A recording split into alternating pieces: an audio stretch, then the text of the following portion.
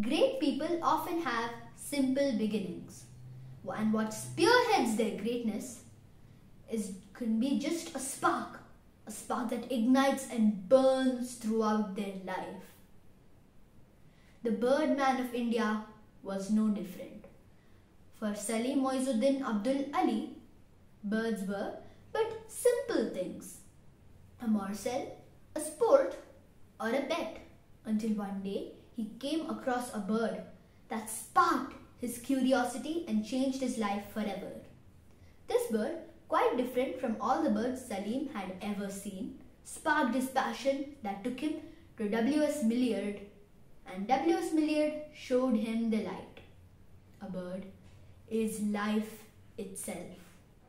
Salim Ali went on to become a great ornithologist and has been known as the Birdman of India. He set up various bird sanctuaries and wrote several books that popularized ornithology in India. Did you know that he was awarded the Padma Bhushan and the Padma Vibhushan? That's right, and he even has a bird to his name. Yes, the Himalayan forest thrush, otherwise known as the Zootara Salim Ali. This book shares peeks and insights into his earlier life and how he went on to become the Birdman of India. The illustrations in this book are enchanting and increase the sheer beauty of this book.